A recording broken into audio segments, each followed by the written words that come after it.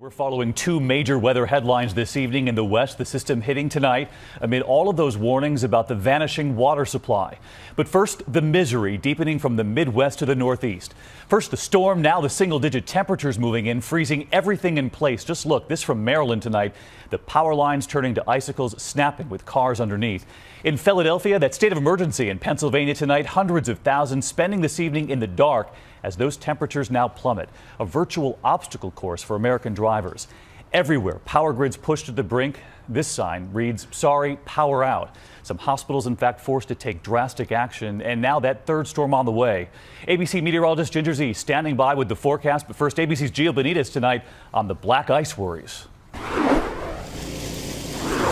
Tonight, the storm after the storm. After that winter blast dumped nearly a foot of snow and ice from Kansas to Maine. Freezing cold and a race to restore power. Officials comparing the damage to the aftermath of a hurricane. Trees down for 100 miles. Nearly 500,000 in the dark and frigid cold. Thousands of workers from as far away as Canada are coming to help. It's slow, painstaking work. Watch as these workers try and pull a live wire away from a van, slowly guiding it with a pole. Soon the van is smoking, and out come the fire extinguishers.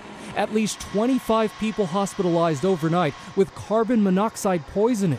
Doing things like operating generators indoors, operating gas grills and charcoal grills inside. Hundreds in shelters. This is a humbling experience, having to come to a shelter, but they've been wonderful. Near Pittsburgh, a roof collapsed, trapping a man for days. He was finally rescued this morning.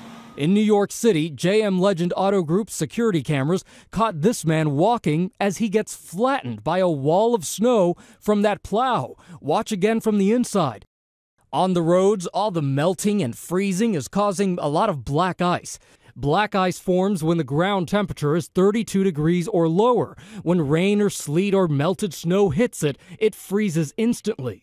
And tonight, all of this snow is completely frozen. And take a look. This is the danger, all of this ice. The exhaust pipe is completely covered up. So if the owner of this car starts it up without clearing this ice, they run the risk of carbon monoxide poisoning. David? So important to remember, Gio. Our thanks to you. I want to bring in ABC meteorologist Ginger Zee and Ginger, the cold, locking all of this ice, all of this snow in place. Yeah, it's not going anywhere. And the core of the cold air is really settling in tomorrow morning. So let me show you, more than 80% of the nation tomorrow morning will be below freezing, David. And you can see it's all the way through the Pacific Northwest. Portland, Oregon may even have a record low. Now that's that, but a lot of folks have been worried about the weekend, hearing about some storms. Well, I wanted to tell you, let's go through. Saturday, 7 a.m., you can see that low pressure system in the southeast. That one kind of goes off. Had these two come together, we would have been talking about a big storm. But right now, we're looking like just little hits of snow. Not as bad as it could have been. And out west tonight, the major headline there, some relief, with the governor there suggesting